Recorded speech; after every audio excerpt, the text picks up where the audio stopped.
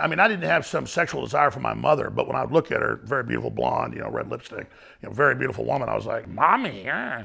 I just knew that looks really good. I like that. It goes without saying that my next guest has been wrong about a million topics, and he's hurt a lot of people in the process. So a lot of scientists think anthrax might have come from Mars. What? For over 2 decades, Alex Jones has run a platform called Infowars, which still regularly reaches millions of Americans daily despite being unavailable on most platforms, including Roku. How the hell do you get banned from Roku?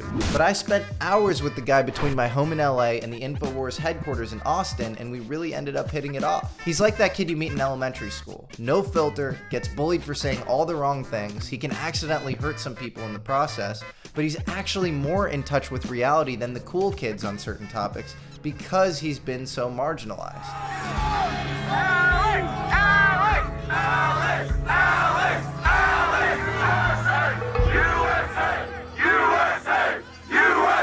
I was first introduced to Alex Jones by one of my favorite movies, Richard Linklater's Waking Life. In the movie, Jones delivers an epic tirade on human liberty and flourishing. To me, this is what Alex was originally all about before going a little off the deep end. Populist anti-elitism and taking back control from an oppressive corporatocracy trying to distract us with consumerism and endless foreign wars. It's ironic to me that he's now considered a cut-and-dry right-wing kook conspiracy theorist. In fact, in the early 2000s, he was very anti-George W. Bush, anti-the war in Iraq, and against neoconservatism. Well, we just say we bow to the censorship and we promise not to talk about anything serious.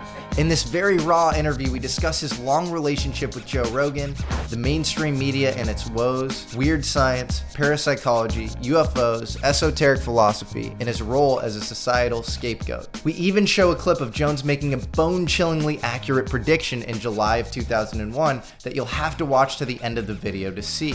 My amazing friend Riva Tez joined us in LA, and to keep things light, we all decided to drink tequila, play fun trivia games, and do a little arts and crafts. The result is a very unguarded Alex Jones that you're not used to seeing. And if you want more of that Alex, please watch this incredible documentary on him coming out on July 1st by the great director Alex Lee Moyer. I'm linking the movie's website in the description. Without further ado, sit back, relax, and hit subscribe, and join me in welcoming the internet's bogeyman, the conspiracy king himself, and this week's scapegoat, Alex Jones. The most hated man in America. No, you're putting words in my mouth. A criminal like Stalin or Trump? Tie me off, snip me. You are fake news. I don't see it as left or right. It's bullshit. You know, it gathers speed, and ultimately, one victim must be killed. I got attacked by all my followers. On the beach! Ah! Shit, man.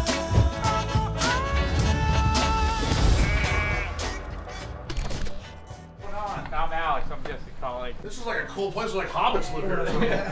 Hello, Reba. Nice to meet you. Nice to meet you. Nice to see you, brother. Good to see you. How you doing? Good, man, good. I think it's important to situate you for a lot of people because I think a lot of people have a really broad misconception of you. It's really kind of magic out here. I love all this. This looks like we're, like I said, Bilbo Baggins would come walking out of here or something. Gandalf's about to pop out over here. They don't think that you're broadly anti-elitist. You just see that there's this strata of humanity that seems to be able to control the rest of the population. Absolutely. I don't see it as left or right.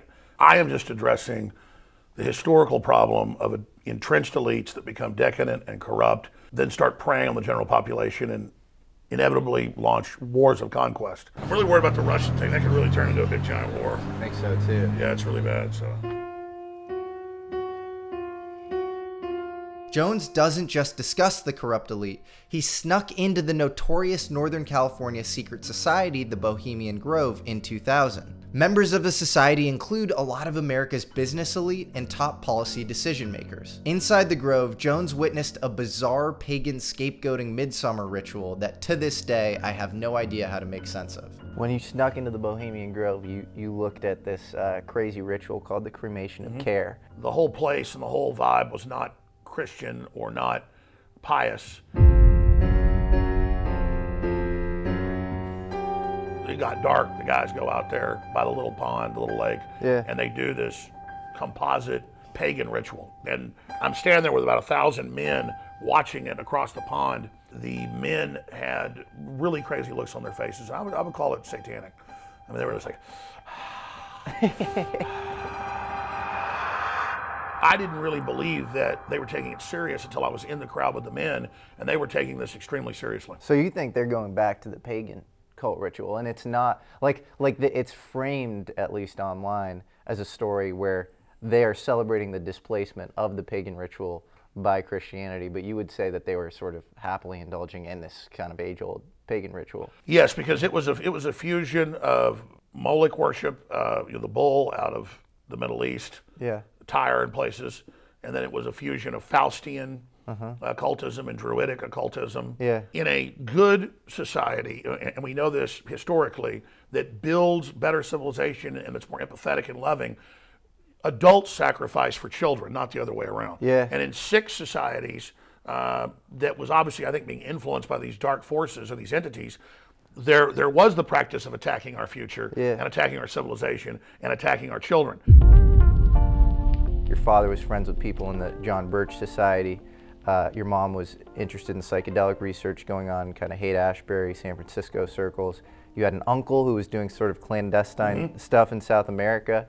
So did that make you aware of this sort of strata of society that might be pulling the strings more than you thought previously? Absolutely. I mean, there was that background in my family, but it wasn't a huge background. But I just got pieces of that there, and I was always really interested in history. I was probably like 6, 7 years old and asked for these. And then my parents ordered them. Cool. I would start reading the more simple history stuff. Because you can see how a kid would like this. It has a lot of writing, also a lot of pictures. And then I started reading scholarly books on ancient Rome and World War I, World War II, just stuff like that.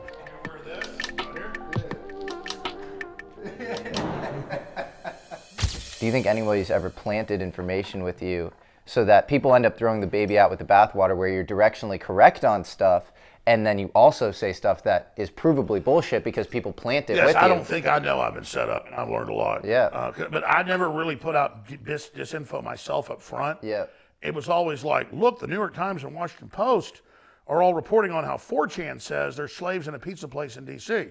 So then we go, is it true? And just look at the anomalies. And the media goes, Jones made this up, and I'm like, whoa, whoa, whoa, you're the ones who put it out. I go, oh, I see what you did. And then when I saw QAnon come along, I was like, I said, I've been set up repeatedly, by this stuff, and I said, I'm not being set up this time, this is BS.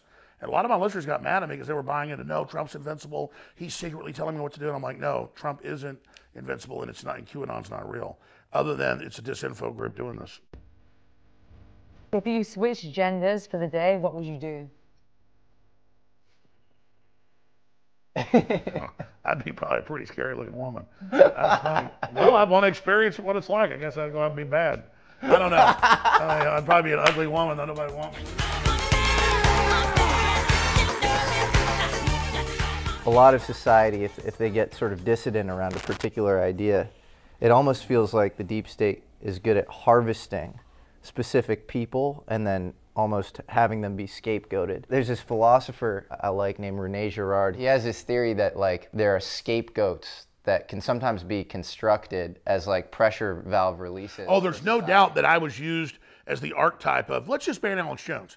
And then they demonize me and all this to kind of demonize the populist archetype to steal my identity and make this new Alex Jones they could use to beat people over the head and take free speech. But instead that blew up and actually brought us more people. And the real scary thing about you, because my first exposure to you was watching Richard Linklater's Waking Life. We're going to get fired up about the real things, the things that matter, creativity and the dynamic human spirit that refuses to submit. And it's like the best speech ever. It's all about human empowerment. That was one take too. That's amazing. He goes, well, that's it. I would be here all day. One take, thanks. And that's at your core what you're about. And you got moved into this role of tinfoil hat wearing crazy conspiracy theorist. That's what my buddy Anthony said last night. He said, you were a philosopher that got forced into politics. That's absolutely true.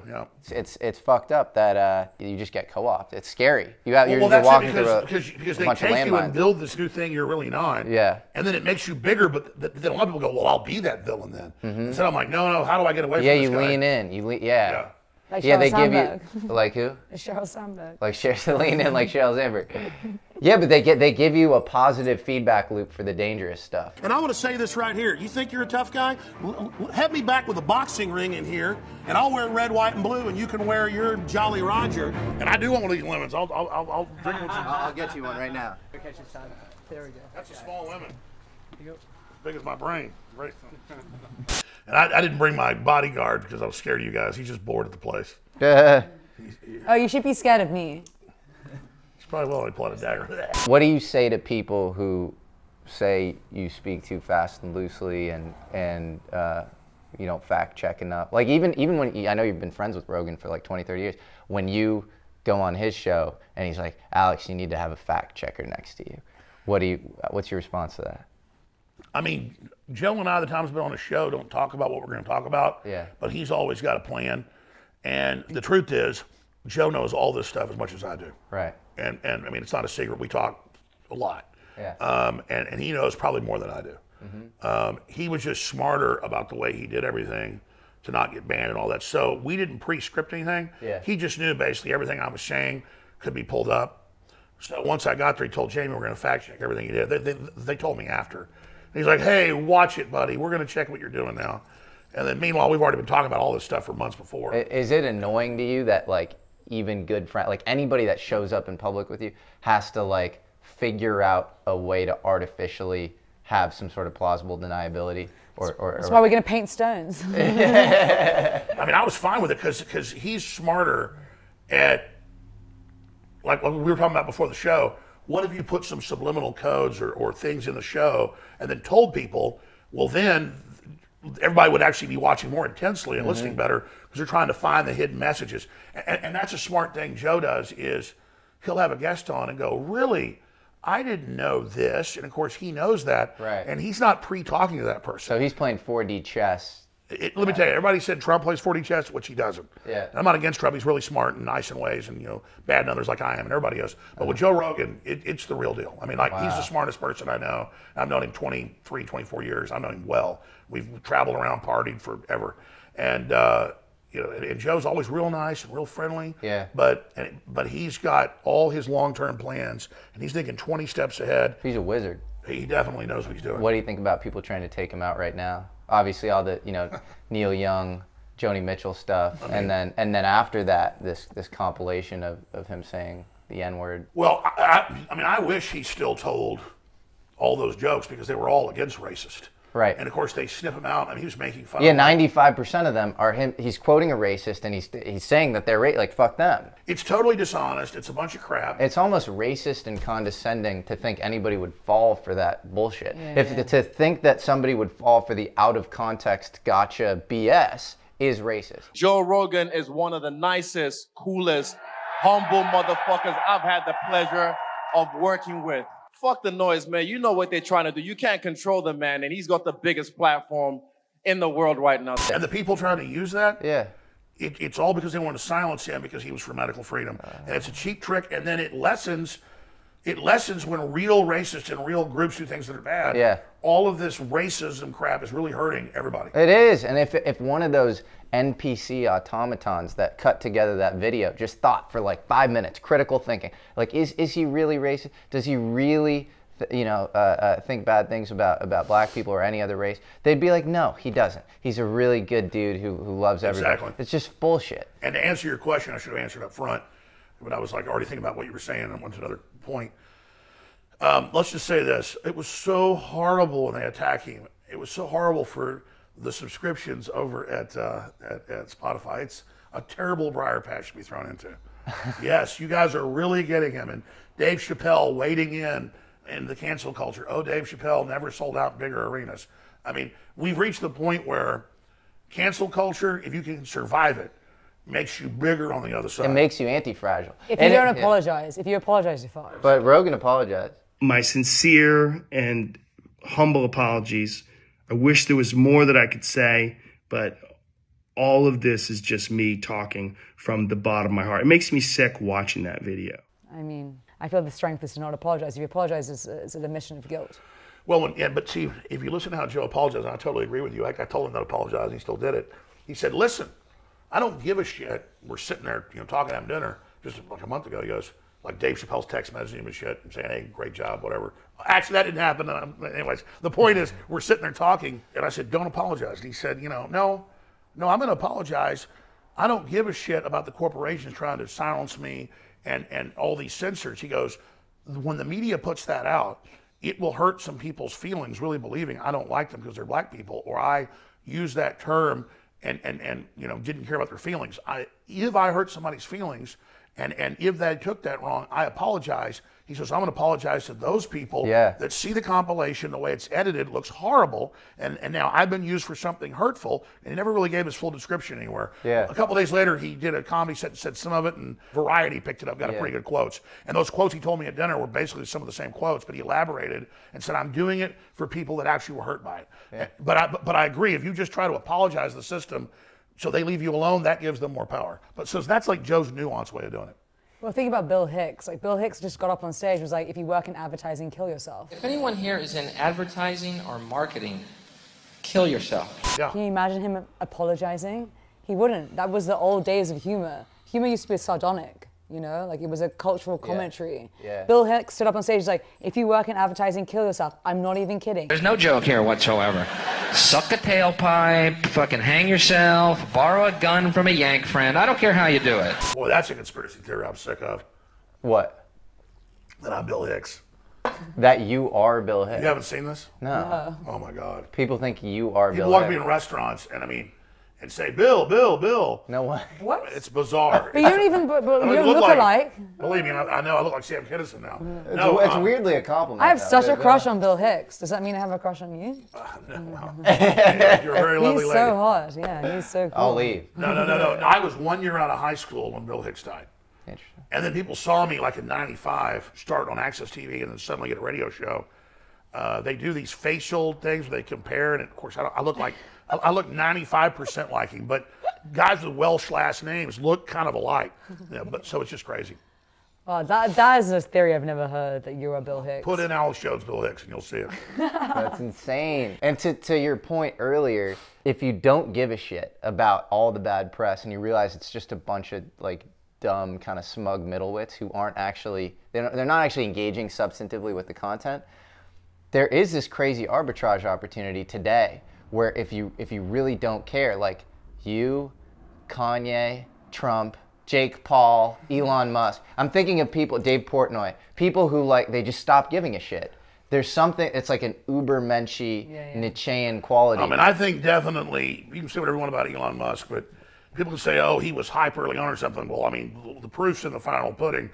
He's the only one to get heavy lifters into space, bigger than the Russians, and everything he's done's turned to gold, and he survived a bunch of stuff. If anybody's the Ubermensch, it's Elon Musk. And if you're walking around like everybody else, self-censoring because you feel like social media won't allow you to say anything, and you're repressed, you look at somebody like that, and you're like, that's a free person, and you live vicariously through them. Even the people that hate Trump, there's something that they're like wildly attracted to him. Well, that's why they hate him, is they're attracted to the big peacock. Yeah. And the confidence. And let's face it, he did turn the economy around. He did make us the biggest energy producer. He did incredibly good things. I think his mistake was he started responding to he was a Russian agent lie, and then made everything about that instead of just ignoring it and moving forward. His biggest failure was not standing up to cancel culture and not trying to stop the censorship. And so I still like Trump. I still support him in many ways. But, when he was launching his own social networks, they were openly saying, oh, we don't want to work with this group or that group because they won't censor people we want. Right. And you don't just censor dumbass Nazi, incel dudes that everybody's making fun of. Just let them sit there and spout their bullshit. That's how the open free internet was till like 5-6 years ago. Yeah, you beat shitty ideas with better ideas. Yeah, you know.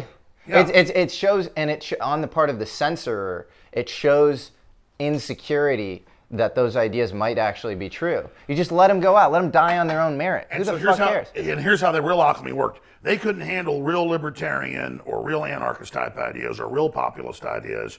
That was beating the globalist, corrupt, leftist Silicon Valley model. And so they went, oh, we're going to make the internet safe from Nazis and these people. But really, it was about getting rid of their competition, whose ideas were so popular they couldn't compete with them. Yeah. So no, I mean, the establishment's not competing with a failed, weird nationalist, socialist, group from the 1930s.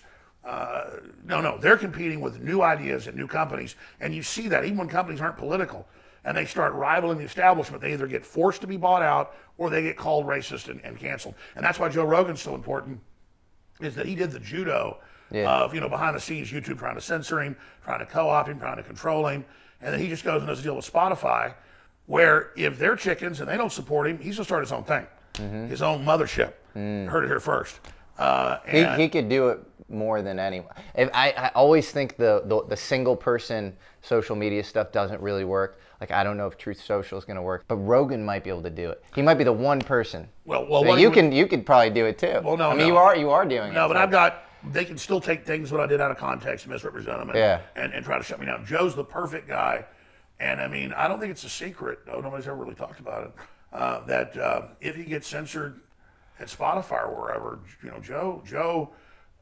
Even CNN they're like, well, if they take him off Spotify, he'll just do his own thing. Yeah. And yeah, CNN, what are you tapping his phones? Because he's already got the infrastructure, everything's set up. Cool. It's all ready to go. And it won't be just Joe Rogan. Yeah. It'll be hundreds of badasses. That'd be awesome. All in one place. And it's all forbidden, and it's all what you're not supposed to have. Yeah. And it's going to be the Wild Wild West to the next level. He's one of the few dudes where, like, I would hitch myself to that.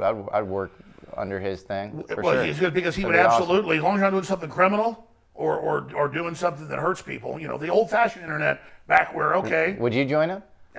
Are you kidding? Yeah, right. Hell, I mean, let me just tell you, I'm kind of sad Spotify didn't censor Joe, because I'd want to see accelerationism. You want the accelerationism of the censorship, so he does his own thing. Yeah, I mean, not literally, but then he goes into the real radical plan, which they all know.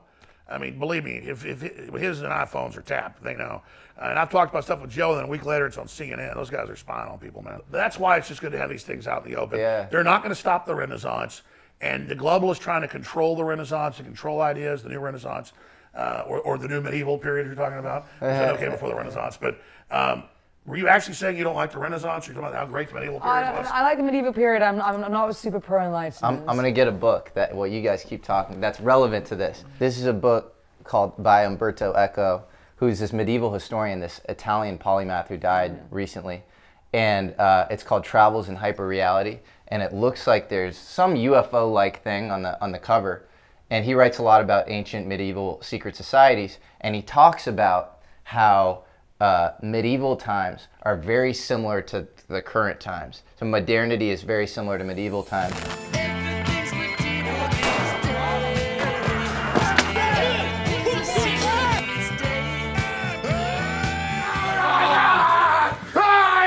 When was the last time you cried? Wow. A couple days ago. I was digging through a bunch of old photos and was going through a bunch of pictures of my grandparents, and my grandmother died a few years ago, and I got a little tear in my eye. Have you ever posted something on social media that you regret? Yeah. Even though I'm now banned from social media. I would post jokes on social media, and then they would say they were serious. So we were like at a little Russian restaurant as a joke, me and some of the crew, where we then like banged our fists, and like we looked up some Russian words and said, like, hail Putin as a joke 4 years ago. They now put that on TV and go, look, here he is, fur hats and everything, making a joke. So I've learned that the left, at least some of their viewers, actually are dumber than I thought they were, and they don't get satire. Yeah. No. That's why they didn't get Trump, because he was like a postmodern performance artist in many ways. And people who I used to like growing up, I used to like Jon Stewart growing up. I interned for Jon Stewart growing up. And Colbert and all these people who I thought were pretty funny and good. And I remember when Colbert did the White House press correspondence dinner, he's like making fun of Bush, and I was like, this is awesome. He believes the same thing Wednesday that he believed on Monday, no matter what happened Tuesday. And then all of a sudden Trump comes up, and they just didn't get Trump because of course he's sort of a joke of a person in some ways. He's too free. But he's super free, exactly, and it triggered them, and then they became entrenched. Because they're all controlled. They're giving talking points. Yeah. They don't deviate. Here's Trump doing whatever the hell he wants. Yeah. The whole bureaucracy said no. I'll tell you who's gotten better is Bill Maher. Yeah, Bill he's gotten Maher's better, like, yeah. hey, Yeah. we're not against transgender rights, but DeSantis is right. We don't need the school talking to 7-year-old boys and telling them he might be a girl. I'm not transphobic if I merely disagree with you. Who would have thought that you and Glenn Greenwald and Oliver Stone and Tucker Carlson all sound more similar than I would have ever guessed? Like, it feels like the neocon, neoliberal center is the thing that's kind of imploding and losing everybody's trust, and was the reigning regime for so long. And now you have the ends, the anti-establishment ends on both sides, the right and the left, sounding a lot more similar. There's a loss of legitimacy in the power structure. Mm-hmm. And instead of the power structure reforming itself, it's getting more authoritarian. Mm-hmm. In a thought paradigm, there is a left and right. But I think now, with this complex world and all these issues, there's no left or right anymore. There's only, are you pro-human, or are you anti-human? Are you for transparency and freedom and justice, or are you for tyranny? The left-right thing it's anachronistic. It's like a stupid boomer frame from the from 1968 or something. I'm actually very excited by Gen Z. Mario, our videographer, he's Gen Z, and he was really pumped to meet you. I'm pumped to meet him when he came to Austin. We did some shooting together too.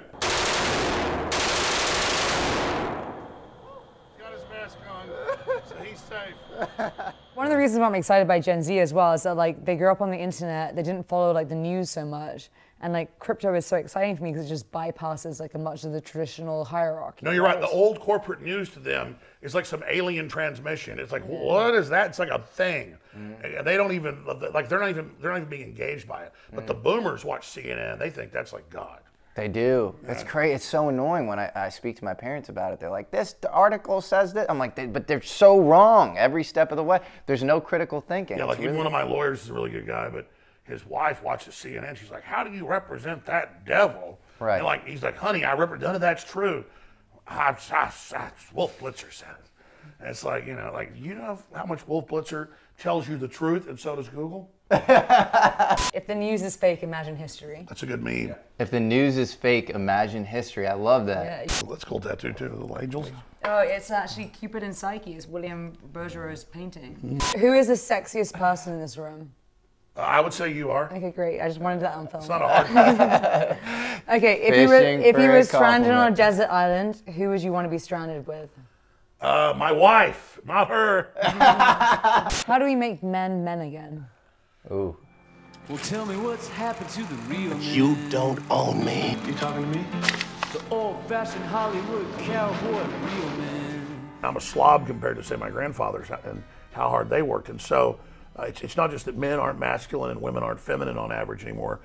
There is a basic decadence that's come with all of our prosperity. So really it just goes back to that cycle of death and rebirth that civilizations go through. We've all seen the meme about hard times make strong men, and strong men make good times, and good times make weak men, and then weak men create bad times. Here's an argument that I have. I think the biggest thing you could do for American self-efficacy is actually reduce the ease of liability laws. Because everywhere you go in America, you're reminded of the risks. If you made it less easy for people to sue, it would reduce people hearing about risks all the time, which make them more have higher self-efficacy. If you're in a defense state, if you think everything's bad, you're not gonna go out and you're not gonna be a great man, you know? Oh, exactly. The insurance companies and the lawyers are ruining the world. Yeah. The answer to make humans more powerful is to bring more controlled risk in, to train people to navigate and deal with the risk. One of the best things left is driving cars 80 miles an hour, and the danger and the reality and red lights and people. And that's a super exciting thing going on. They want to make it driverless, where you just sit there and go, And it's look, calculators are great, but before I even used them, I was good at math. And before iPhones came out, I could know 50 people's numbers, 100. Now I know my own number. So Can I have your number? I think I do barely, but the point is that you shot your shot. We've got to find how we don't let the technology enslave us. Yeah. And I think that's the whole future, is how do you use technology to empower yourself and others and not have it enslave you. Well, it feels like we need to differentiate between, software is eating our brains. And we need to differentiate between tech, where humans are in the cockpit and controlling it, and it's human enhanced. If you think about a spear or a plane, it's human enhancing. It's an extension of us. Yeah, but my favorite Marshall McLuhan quote is every media extension of man is an amputation. And if you think about social media and you think about most IT, most software, it's literally like severing you're outsourcing your sense of direction with Google Maps. You're outsourcing, you know, your recall. That's it. Like I used Google. to, when I was even a teenager, I would get a map out and I would look at it and figure it out. And then I wouldn't even take the map. I would just say, turn here, turn there, write it down. And I could be going 1,000 miles or 20.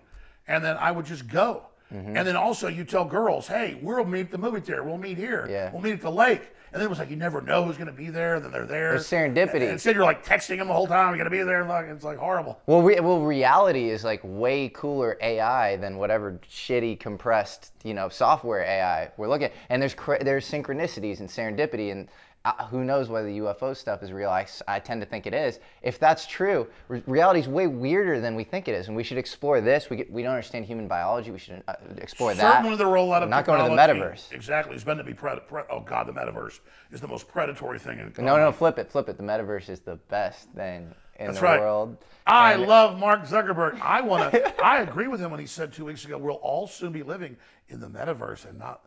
I like that. That sounds like a wonderful place that he runs. Doesn't sound like hell at all. That reminds me of a clip in Alex's War, this amazing documentary about you, where it's before you're walking into the Bohemian Grove, and you and your producer at the time are like practicing, trying to sound like Bohemian Grove's Yeah, nanotechnology. It's my favorite quote of yours ever. You're like pretending to be an elitist globalist, and you're just like, oh, like nanotechnology, blah, blah, blah. And it's like, you were so ahead of the time, but that's literally everyone right now, but you said that 15 years Yeah, you were ago. basically saying that Moore's law is like an S-curve and it's slowing down. You're like, the amount of transistors on a semiconductor is slowing down. And what are we going to do when we reach that limit? So what's going to happen with brain-computer interfaces? Yeah. Well, everything. But you think Elon Musk is an Ubermensch, but he believes in that stuff. Yeah, why? Yeah, it's not good. When I say Ubermensch, I don't mean like he's God or whatever. I'm just saying, if you look at somebody who's like the archetype of innovating and taking stuff over and doing it all, not the stagnant elite, that would be it. So of course he wants to dominate this and dominate that, and dominate everything, because that's like a full spectrum dominance. But if you can't beat him, join him, AI narrative. Well, that's it. That's bad. That's not good. No, I totally agree with you. That I'm saying if adults want to go put wires in their heads and chips, they should do it. But it shouldn't be pushed on children. It shouldn't be out there. All I know is if you want to take somebody that's like a Henry Ford type innovator, yeah, it's amazing. You'd have to say, it's him. It's awesome. I'm grateful he exists. I think he's an incredible person. And he's getting better and better. Like, you shouldn't be made to take shots. A year and a half ago when it was first starting, not now. And, just a lot of stuff that, like, he was the biggest guy standing up. So he went from kind of my calculus to 60% good, 40% bad, about 80% good, 20% bad. So I really am a big fan of the direction he's going. Feels like he saw Trump, because he made a shift, I think, in 2016. And I feel like he saw what Trump was doing. And it was this weird thing where he took up a lot of those tactics. And now you could say, he's the best industrialist in the world, but he's also the best marketer. Like his memes and his ability to use Twitter got it all. is second to none. He's got it all. Yeah, it's freaky. What is your worst habit? Eating too much food and being a lazy ass. That's fair. Yeah. If you could only hear one song for the rest of your life, what would it be? Oh, man. I love everything from like Karina Burana to Stairway to Heaven to Along the Watchtower to Steppenwolf. I would have to say the compendium of all the songs together. I'll be the new conductor, and I put them all back to back, trillions of songs, and I can decide what I want to listen to.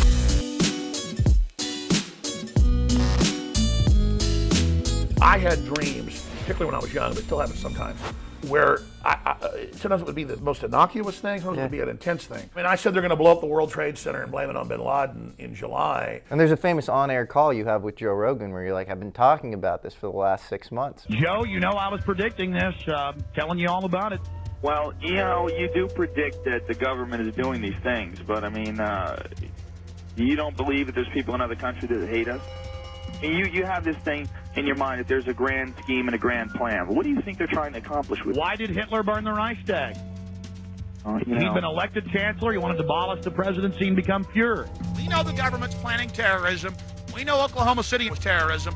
We know the Joint Chiefs of Staff wanted to blow up airliners. If you do it, we're going to blame you because we know who's up to it. Or if you let some terrorist group do it, like the World Trade Center, we know who to blame. That was because I would have, only a couple times I had that dream, but I would wake up sweating and usually throw up. And it's like you've gone to the future. Yeah. And somewhere in your mind you've like filled space or something. Yeah. But I can't control it. Unless we do bring these chemicals under better control, we are certainly headed for disaster. You've had a history of doom. You had, like, you know, Rachel Carson's Silent Spring, and everybody in the 70s was saying the world was about to end, and it was going to end in, you know, a 30-year time horizon or whatever, and obviously didn't come to roost. And so it feels like every generation has this sort of doomsdayer, and it's interesting. As a noble lie, you think of environmentalists, and they're sort of, in some ways, they're really anti-humanism. Like, they're anti-human output in this really sort of repressive kind of way. And so, as a follow-up to that question, do you believe in sort of mind over matter effects? Do you believe in parapsychology? The ability for the mind to Well, we know in thousands of repeated tests that there is quantum physics going on, and that when you observe something, it has a different effect than when you're not observing it. Yeah. And then so they're wondering, why is our observation of something fundamentally changing it? And if that's the case, and yeah, you have exactly the double slit experiment, you get basically a wave interference pattern if you don't observe it, and then if you observe it, it goes through one of the slits. So basically you have a wave function which is probabilistic in nature, and then a human observer, if they're present, they collapse that wave function into a specific eigenstate, which somebody like Roger Penrose would say basically means that there's a quantum sensor in the human brain, which I think is really interesting. It turns quantum reality into classical reality, which is what we're viewing. And so the actual sub-architecture of reality is something that's probabilistic and much more variable than reality's manifesting the way our brain decodes it, and so our brain basically can't, you know, let us see the fact that actually this is not the real nature of reality. Yes, and then if your mind has this crazy disproportionate impact on sort of material, and we don't live in this kind of Cartesian dualist universe where your mind is just physics, like if there's something sort of very special about the human mind, then you have a disproportionate impact on your, you know, the material substrate, and belief is a confounding variable in every experiment. And then you project onto that, and then the architecture is built according to this basic level programming, but we all have connections that we can open up to larger, more complex systems. Yes. But it's hard to experience for most people. And all data that we have is basically, the experimenter has an impact on the data that you collect from any experiment. Yeah. Exactly. And so it's all somewhat skewed based on some top-down ideology, which is a completely heretical thing to say, because we're supposed to have this kind of objective scientific layer where science is discovered. Science is settled, but in real science it's never settled, and we're always learning more. And then a lot of times it's not that something previous was disproven, it just turns out that it was just a small part of something bigger. And then we find something bigger and something bigger and something more complex. We know so little about physics. I mean, something that blows people's minds, like especially normal people's minds, that all observable reality is like 5% of like like matter, right? Absolutely. And like 95% is something that we claim to be dark energy and dark matter. Like what is that? How would you rate your looks on a scale of 1 to 10? 25 years ago a 10, right now about a 4. I'm about to go on a huge deal. I'm going to lose 100 pounds or I'm going to... How are you going to do it? Yeah. What's your plan? I'm just going to work out twice a day and stop eating a bunch of shit and stop drinking. And I can stop drinking. I do that pretty easy. It's important too, man, for the content that you put out. Being in a good place physically is really important. Yeah, absolutely, because I've let the stress get to me, so I'm trying to trick my mind to do what I do but not care as much. Because I really get upset by the stuff, and then it releases a lot of cortisol.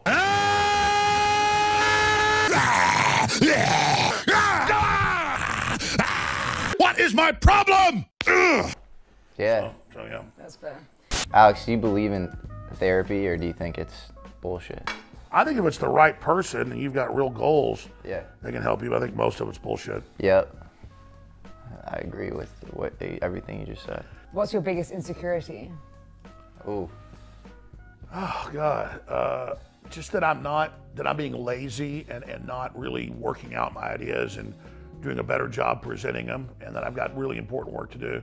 Alex, what's your favorite conspiracy that you think most people are off on, that your highest conviction in? I mean, I think modern science tries to compartmentalize things and always say that they've got the facts and it's all decided, but real science is always asking questions. Also, with the old alchemists, they were trying to figure things out in the natural world, but also adding a wonder to it, or the idea of magic, meaning things we haven't broken through to yet, but we know are there, things we haven't cataloged yet, but we know are real. And so you have to go into it with that wonderment and knowing magic could happen, because as you're discovering the new keys to another level of the universe, you need to have that sense of openness for it to happen. Yeah. Well, we over-index on the scientific method when we turned natural philosophy into science. Science is an industry before it was natural philosophy. And then we got the scientific method. If it doesn't fit in the scientific method, it's not real. Exactly, yeah. But Francis Bacon, you have to go into every experiment with a priori skepticism, which literally affects the experiment. Yeah, seriously. And if parapsychology is true, then belief in the positive or negative sense will actually affect the results of the experiment. And so, yeah, it's a super profound thing that we're missing. Gentlemen, the experiment is a success. We know science is bullshit because imagine, like, Galileo couldn't be peer-reviewed.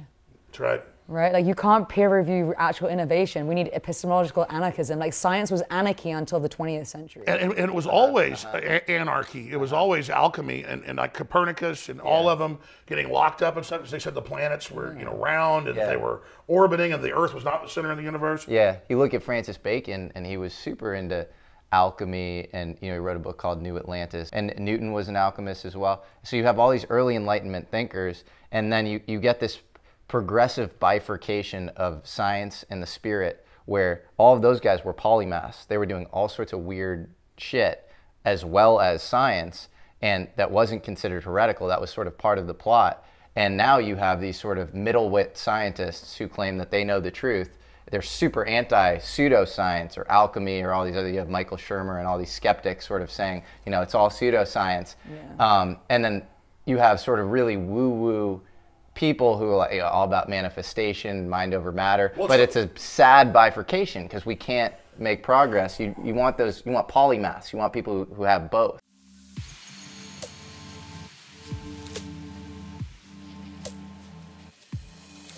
Well, there's studies that show prayer for things is a lot better than most drugs. And placebo is a dirty word, but it works. People say, oh no, that was placebo. And then you're admitting that belief affects whatever control group because they believe they took the pill. Absolutely, and when she talked about dark matter, when you brought up the observer effect in those studies, I was thinking, what's the term I want to bring up? What's the point I want to make? Yeah. And it was dark matter, and then she brought it up. And obviously all the different ancients, particularly the Egyptians and others, said that there was this outside power holding everything together, and we were only a manifestation of that. The Mayans thought that, the ancient, every major ancient culture thought that. And then with the equations of Einstein and Max Planck and others, they said clearly there's something 4 or 5 times more powerful holding this all together. And now with all these complex systems and radio telescopes and spectrometers, supercomputers, all these different devices, they have been proven, as you know, in the last 30 years that this dark matter is there many times more powerful than the dimension we see holding it all together, forcing it. So is that a simulation, or is that all our group collective that is actually manifesting all of this as a giant art project we're doing or something? I mean, maybe we're like another species having a hallucination or something else, and then it's manifesting all this. May I ask, who are you? Are you the Lord Buddha? Careful. If you could be reincarnated into anyone's body, what would you want to become? Pamela Anderson. Mike Tyson. I love you both. We picked extreme female and extreme masculine. What if you fuse Pamela Anderson as a clone hybrid with Mike Tyson? I mean, for me, it's like they're doing human-animal cloning. Yeah. They've been doing it forever. It was in the medical literature 25 years ago. Yeah. People are like, how did Jones know they're splicing humans with animals? Yeah. Because it's been in mainline medical literature for decades. And all I'm saying is we should have a debate about it. There's an early 20th century evolutionary thinker, Richard Goldschmidt, and he had this idea of hopeful monsters, and he would breed between species, so you'd create something like a liger. That's like a lion and a tiger mixed. Right? Oh, yeah. And like 90% of these things die, but every once in a while you get one that feeds on some niche of resources that others cannot, and then they sort of move on. That's how you get these kind of punctuated equilibria stepwise. Well, he's talking about accelerating evolution. Yeah. There's always the argument they say it's billions of years, but really now they know there's these jumps.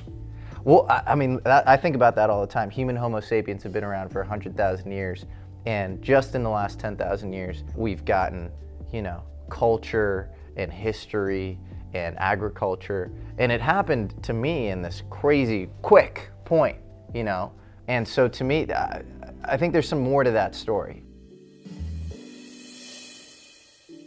I mean, if you read the books of Francis Galton and then the Huxleys and the Wedgwoods and all them, and how they had those weird interbreeding programs, and how they believed they were going to develop the Superman out of it, and they developed the projection of computers and the projection of all the different biometrics and all these sciences 150, 160, 170 years ago that they just theoretically talked about, that then the scientists were able to take and build and do. And then that's how in 1931 you could have Aldous Huxley, whose brother went on to be the top, you know, transhumanist and all that, the founder of all that. Julian Huxley. Julian Huxley saying in a 61 speech in A Brave New World Revisited, no, we wrote this book in 31, because he wrote it, you know, some of his brother's help. He gave a speech, I guess, here at Berkeley. He said, we wrote all this in 31 because this is what we were planning and what had been developed over the last 60, 70 years by our families. It's where we thought humanity was going. And it's not going to be a 1984 future. That's going to fall away. It's going to be a, you know, a chemical system and biological control and genetic engineering. And he said, and that's your choice whether you want to be under that or not, but that's where we see things going. And so that's pure, just absolute brainstorming by these few families. And then they basically projected what has become the whole modern world. That's pretty powerful. Yeah, it feels like they did. And they, I mean, you read like Perennial Philosophy by Huxley. He was pretty trippy. He actually, right before he died, he took a massive amount of LSD and was very interested in esotericism. And he also was a big fan of William James's transmission theory of consciousness, that the brain was actually a receptor for some sort of higher consciousness. It didn't produce consciousness. It was an antenna. It was an antenna. There are two kinds of functions. There is the productive function, where we say that mind is actually produced by some kind of material activity. But there is also what he calls the transmissive function, that matter, and especially the central nervous system, is the organ, the reducing valve through which a previously existing mind stuff passes into the material world. Well, we know electrochemically the DNA is doing that now, and I totally believe in that, and that's why a lot of tribes and groups would like would activate epigenetics by, like, you know, the head leaders dying, and you see it in books like Dune and stuff, because Frank Herbert didn't invent that. He was just picking that up in culture and anthropology, and then like you go in and get the chief, and the chief like helps transmit the knowledge to you. Yes. And then however you see that, it's basically activating it there through the ritual because it was already there, or through the sixth sense, it's actually giving you a download upon death. Been around anybody that's been around and is dying, and if they got time, a few days while they're dying, they start telling you everything. But also the energy's not just them talking to you, it's like you're picking up a bunch of stuff. And then you have a lot of intense stuff after it happens. Well, the mystery rituals are all simulating death. So every initiation, right, in every culture, you're simulating killing the physical body, which means the sensory organs are actually... It's like communion, you're eating and drinking Christ's blood. Exactly. And the sensory organs are reductive on a default state of greater omniscience, which is like... Think about it, you're all in a church, eating the body of Christ, drinking the blood of Christ, all having communion, becoming one, and you're all broadcasting. Yeah, and maybe, you know, those things were literally psychedelics in the past. They probably were. I mean, there's a guy named John Allegro that thought that the Eucharist was actually, you know, the flesh of Christ was actually the Amanita muscaria mushroom. I don't know if that specifically is true, but these things... Well, definitely all those cultures were pharmakia, were taking that stuff.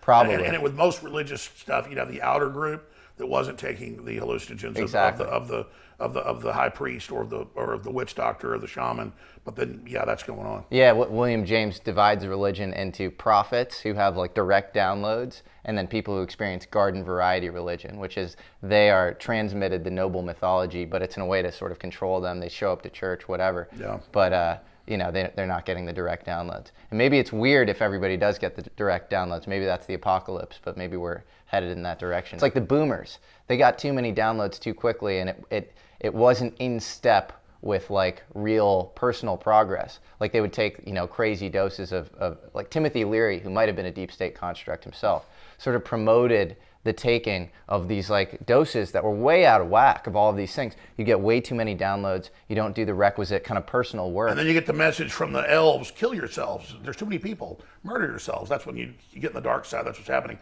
And just like King Solomon, who was the wisest man that ever lived, but you don't even really know if God liked him, whereas King David was a man after God's own heart. You know, the son goes way further than the father, but then goes into so many dark areas and does so many things. When you stare into the abyss, as Nietzsche said, you basically change. And so I think that's where a lot of that comes from. Yeah, but I also think that people just don't want people to be, like, the elites don't want people to be too powerful.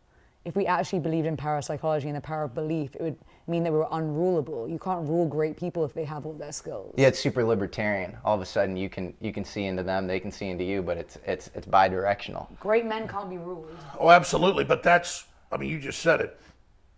But because we're all connected, when they try to dumb us down, they're hurting themselves. And so I think that's really the process of the real alchemy that you keep seeing in the Bible is the separation of, you know, the good metal from the garbage or the wheat from the chaff, you know, the goats from the sheep. I think that's what's going to happen. It feels like, very broadly and crudely speaking, it's a war between human consciousness and Borg-like metaverse consciousness. And those two things are going to come to a front, and you'll end up with certain people kind of in the fetal position in some sort of nutrient soup hooked up to the Borg, you know, getting the, you know, state propaganda downloads. And then you'll end up with these other people with very expanded parapsychological minds. And you'll see this bifurcation, maybe even speciation of mankind. I totally agree, and that's already happening, and it's scary. It's lowering everything. You know, people on their phones and watching TV all day and being part of the system, it's killing them. Yeah. Tell us about your first kiss. Oh my God! I mean, day one, all the other boys were like, girls are gross. I'm like, no, they're not. I was kissing girls in kindergarten. So I was always like, oh, you're so nice, so pretty. So I mean, I was never very young. Early bloomer.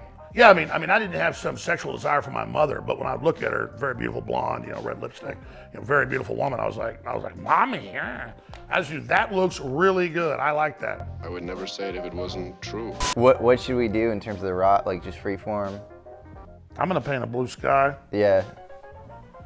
Whatever you feel like to see. Alex can do a Freudian homage to his mother. Yeah, that'll Oedipus complex. Oedipal homage. I'm painting myself. You're painting yourself. Wow, look at that. That's a great, yeah. Self-portrait. Actually, my favorite entrepreneur is the guy who made pet rocks. Really? It's like Dasani water is just like tap water. I love that shit. That's just like fake. Just literally repurposing rocks. Yeah, you just like rocks and like put them in a box and say these are pet rocks and they're a toy now. It's a good supply chain right there. I know. What do you think about the supply chain? Are we fucked? Yeah, it's a purposeful reset. So that's a real deal. Corporations want to make everybody poor. Yeah. So they can control them. At least they got a consensus. Doesn't mean they're all doing it. Doesn't mean we won't find ways around it. So you think that we're living in a world, Alex, of kind of manufactured scarcity? That yes. In the name, and they're always telling us, you know, in the name that it's artificial so they can selectively jack up prices and stop innovation. And then there's some like layer of elites that live with endless resources. Well, we play these little local games, we're on these little treadmills and... Yeah, exactly, but there's some argument that, you know, well, cut the resources so we're not as lazy or whatever. But the point is that that group never is austere themselves. So you can't have people that have all the money telling us we got to be austere, but then they're not. Who would you hate to see naked? Probably myself. No, I would hate to see Bill Gates naked. I knew you were going to say that somehow. I knew that. Yeah, it was good. Who would you like to see naked? Got an image in my... I mean, I'm married, so, but I always, you know, I like to see lovely ladies naked. That's fair. It means you're a man. Yeah. If you could suddenly become invisible, what would you do? Wow. Oh, that's a great question. I should be asking you these questions. In fact, in a minute, I'm going to go through them with you. Okay, cool. I love it. Because you need to talk. You're much more interesting. That voice is great for voiceovers. I know. It would be. In fact, I'm going to hire you for voiceovers. I will intro you whenever you want. I need it. The English voice is very strong. Everyone gives me 10 more IQ points, which I love. No, but there's a lot of different types of English or British accents. What would you call yours? Sounds high class. Well, I grew up on a homeless shelter, but I got sent to a boarding school that had elocution lessons. So every Friday when there was hymn practice, I sat alone with a teacher and got taught how to speak properly. So I don't speak like anyone in my family. Yeah, because you sound like the Queen of England. Yeah. I mean, you definitely got. I'm a and reptile. now we are going to discuss the. You know, it's very good. It's very proper. Okay, but you have to answer the question. If you could suddenly become invisible, what would you do? If I suddenly became invisible.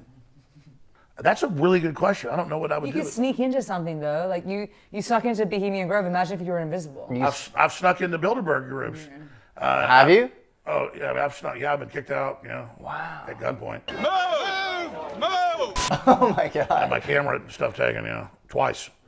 Or I could just walk through the front door if I was a big tech titan. But were they doing anything And by the way, I don't interesting? judge everybody that's been to Bilderberg. I get they have people there that are part of other stuff. But was Bilderberg even doing anything interesting? Just a bunch of guys? Oh, no, it's the secret. It's like one of the most elite globalist groups where they're making final deals and battle planning. Then they have the Davos group go out, the World Economic Forum, and kind of be their mouthpiece. I mean, if there's a place where you've got like half of them are James Bond villains, that's it. But I mean, then there'll be a few select journalists, a few people they want to talk to that are tech people. I mean, not everybody that goes to Bohemian Grove is bad. Most of them are good. Not everybody that goes to Bilderberg is bad. But the different steering committee and the Klaus Schwab, he's been like. Yeah, what's his deal, Klaus Schwab? He's really the head gopher at the Bilderberg group that kind of organized it and ran it. And then they decided by the 70s to have a public arm that then went really operational in the 90s. Does he have power? A lot of power, yeah. Does he? Because he seems, on one level, you read about the Great Reset stuff and you're like, feels like what's happening. It's like weird corporatocracy and horizontal integration between like big companies and government. And then on another level, you're like, this guy seems like a joke. We are here at the headquarters of the World Economic Forum. Like he wears like these like cartoonishly villainous outfits. Well, I mean, he's the real deal. What is your greatest fear in a relationship? And one for you, Jesse, too. You know. I think that's pretty simple. Yeah. I mean, it's you really love somebody, you invest in them, and then they leave you. I mean, and then you have that hurt. That's the biggest problem. And how do you get over that? I mean, I think when you get older, it just gets easier because you realize you're going to lose everything anyways in this life. I mean, it's better to have loved and lost than never loved at all, as they say. It's good for me to hear that right now, so it's good. What's your biggest insecurity? I have intimacy issues like Jesse does. I'm in my head, my brain in a vat, trying to experience my body. Same, yeah. Would you prefer a wild, hot relationship or a calm and stable one? Wild and hot. Come on. I